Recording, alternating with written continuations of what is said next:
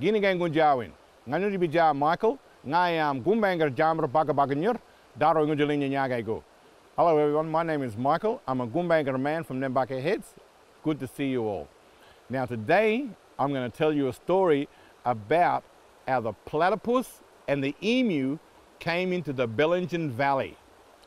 I'm sitting here in a place called Thora, up near the foot of the mountains.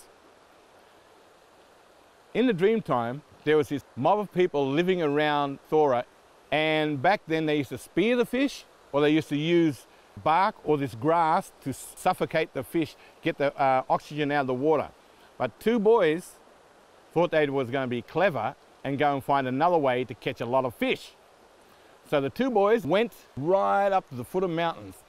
Their idea was that they were going to weave grass and vine together to make a net. Put two poles on each side of the net and strung it across the river.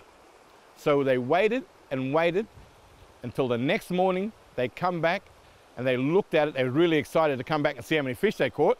But when they looked in the net, there was no fish. The kookaburra up there watching him started laughing at both of them. So these guys got really embarrassed. One of the boys said, "I'm not going back to the camp. We were blowing about, we're going to catch all this fish, we've got no fish." So what happened then? He jumped in the water and started swimming and swimming and swimming and swimming and swimming and transformed into a shy platypus. And the other boy said, "I'm not going back to camp because they'll wonder where my cousin is and I'll get into trouble." So he ran and ran and ran and ran and ran and transformed into an emu. Emu in Gumbaynggirr is called a Gumbaynggirr.